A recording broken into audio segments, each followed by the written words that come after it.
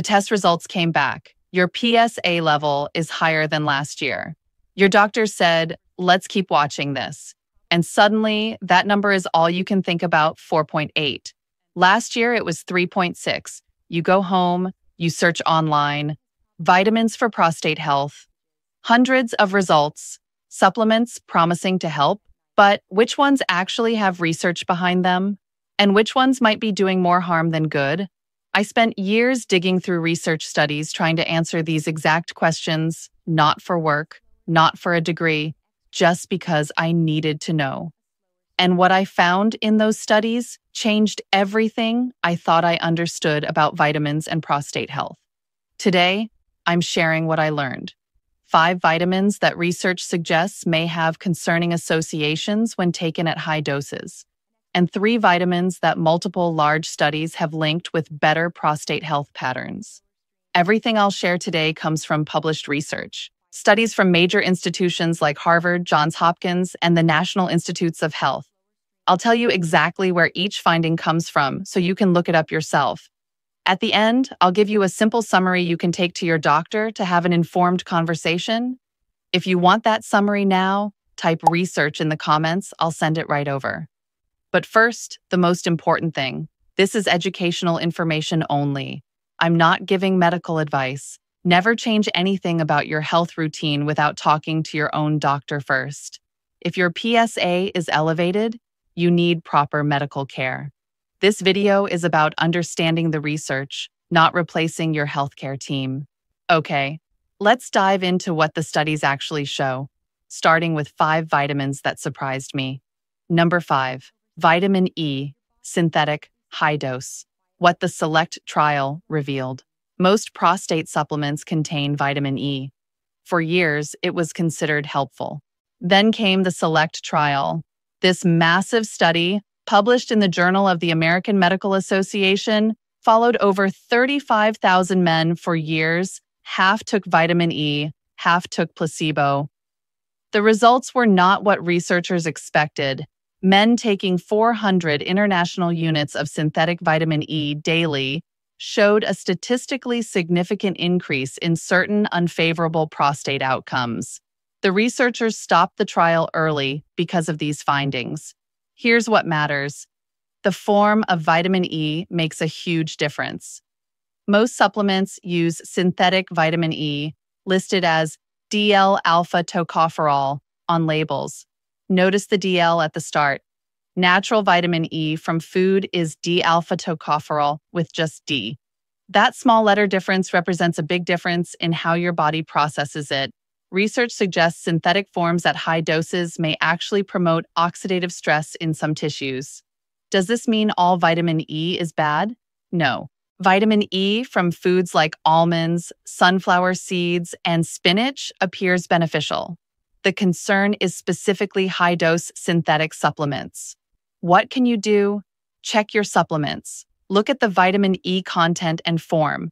If it says DL-alpha tocopherol, and it's over 100 international units, that's synthetic and relatively high dose. Talk to your doctor about whether it makes sense for you.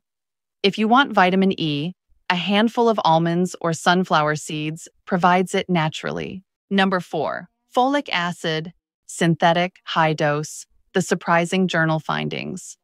Folic acid is added to most multivitamins. It's in fortified cereals and breads. It sounds healthy. But research on folic acid and prostate health tells an interesting story.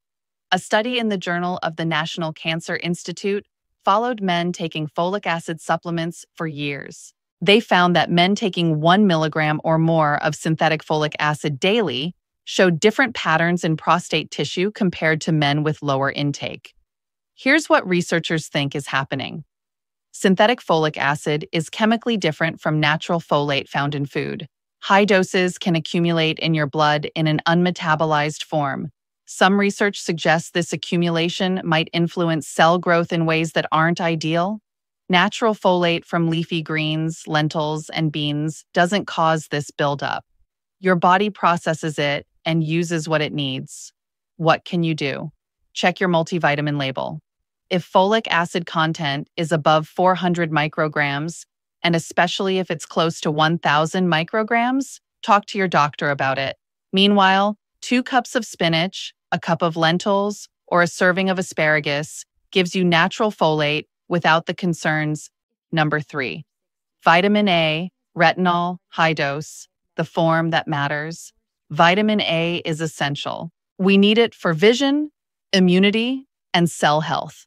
But for prostate health, research shows the form and dose matter a lot. Studies have found mixed results with high-dose preformed vitamin A, called retinol. Some research suggests very high intake from supplements may be associated with less favorable prostate patterns. Retinol accumulates in tissues. At high levels, this might affect cell growth and differentiation. Interestingly, beta-carotene, which your body converts to vitamin A only as needed, doesn't show these same concerns. Your body self-regulates it. Most multivitamins contain preformed vitamin A as retinol palmitate. If it's above 5,000 international units, research suggests this could be on the high side. What can you do? Look at your supplement labels. Check the form and amount of vitamin A. Talk to your doctor about whether your current intake is appropriate. For most people, getting vitamin A from colorful vegetables like sweet potatoes, carrots, and spinach provides beta-carotene that your body can safely convert as needed. Number 2, selenium, excessive amounts. The U-shaped curve. Selenium is a trace mineral, often in prostate formulas. Some research supports its benefits at the right dose. But the SELECT trial also studied selenium. Men took 200 micrograms daily. The results didn't show the expected benefits. In some groups, there were actually unfavorable associations. Researchers learned that selenium follows a U-shaped curve. Too little is problematic. The right amount may be beneficial. Too much swings back to concerning.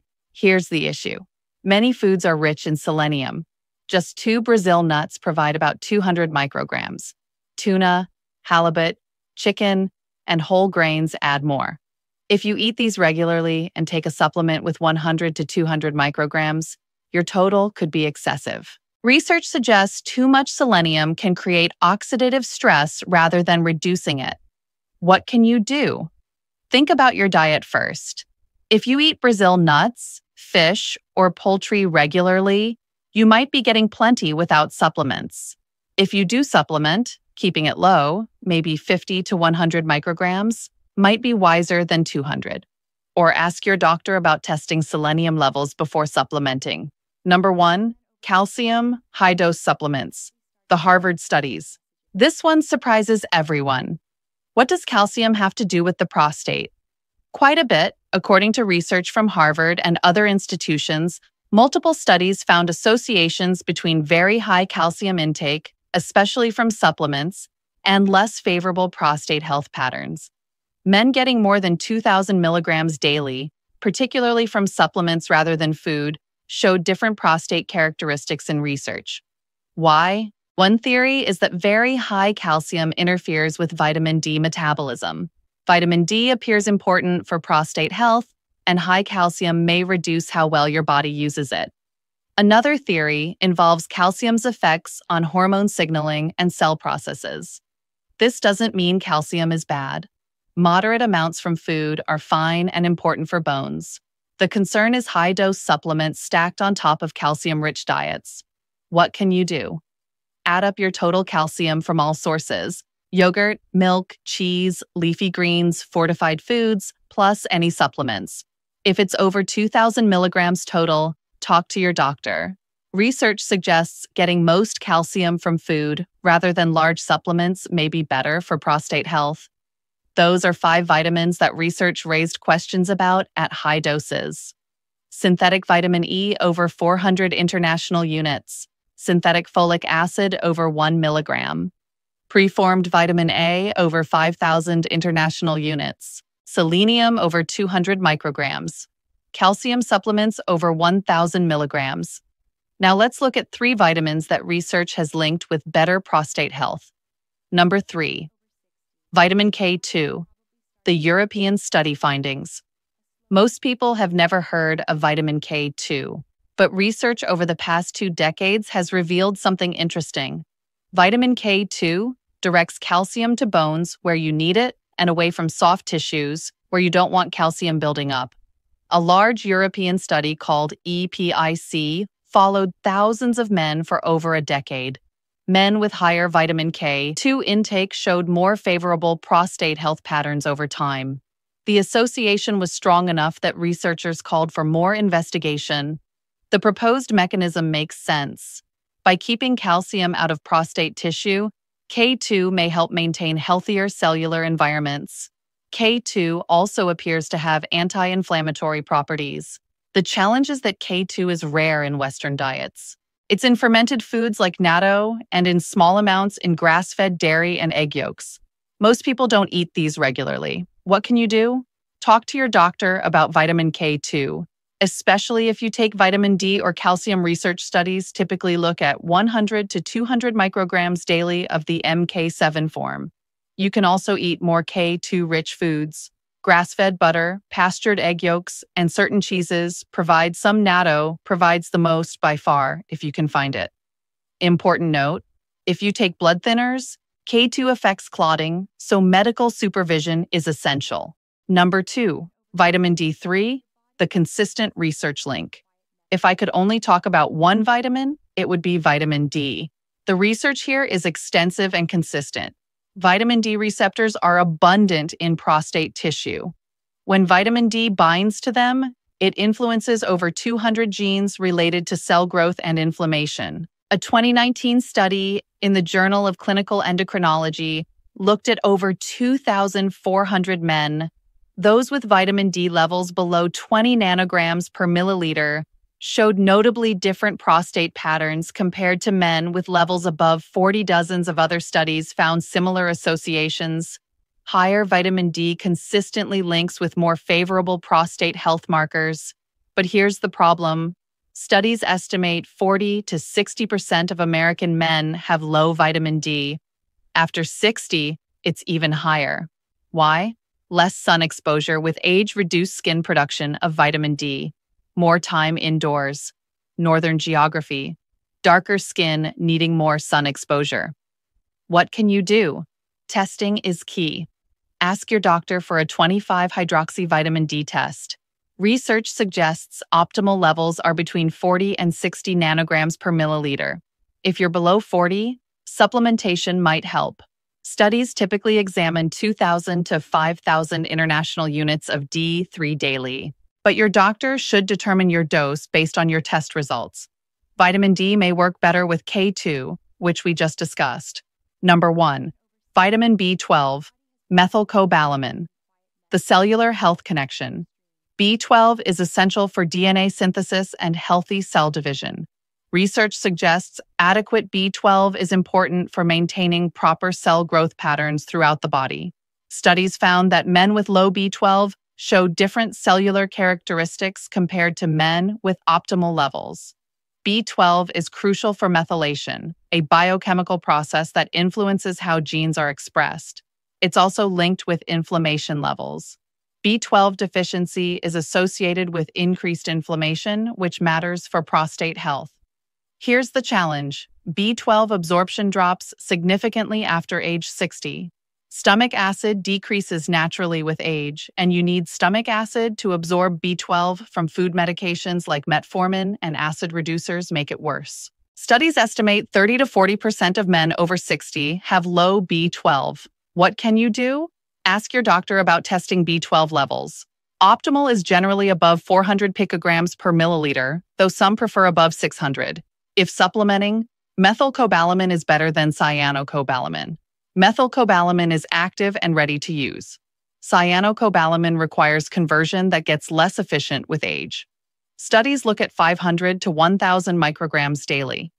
B12 is water-soluble, so excess just gets excreted, making it quite safe. Sublingual forms that dissolve under the tongue bypass stomach absorption issues. Food sources include fish, poultry, eggs, and dairy. But if absorption is impaired, food alone might not be enough. We've covered 8 vitamins 5 that research raised concerns about at high doses, 3 that studies linked with better prostate health. Here's what to do with this information. Print it out, take it to your doctor. Show them what you're currently taking. Ask about testing vitamin D and B12. Discuss whether any changes make sense for your situation. Your doctor knows your complete health picture. They can interpret this research in context of your medications, conditions, and individual needs. That personalized guidance is what really matters. Imagine walking into your next appointment prepared. You've done your homework, you have specific questions, you and your doctor create a plan together based on both science and your individual needs. You feel informed, you feel proactive, and over time, you see the results in your health markers. That's what it looks like to be an informed participant in your own health. Here's what to do next. Comment the word research below. Tell me which findings surprised you most. I'll send you a summary with study references you can review or share with your doctor. For the next 24 hours, I'll answer questions in the comments. If this was helpful, click like and share it with someone who might benefit. Subscribe for more research breakdowns like this. My next video covers foods that research has linked with prostate health. Remember, you're not alone in this. Millions of men are navigating similar concerns. The more informed you are, the better conversations you can have with your healthcare team, and that makes all the difference.